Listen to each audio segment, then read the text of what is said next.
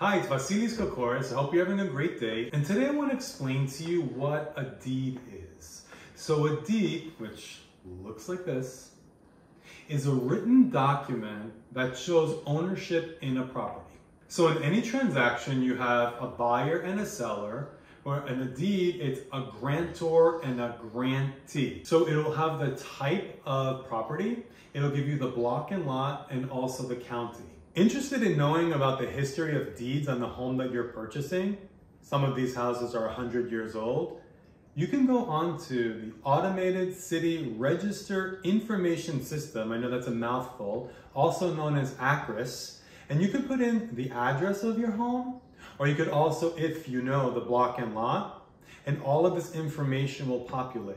If you have any questions thinking about buying or selling, please feel free to reach out to me at 347-354-9101 or follow me on Instagram at Vasilis. Till next time.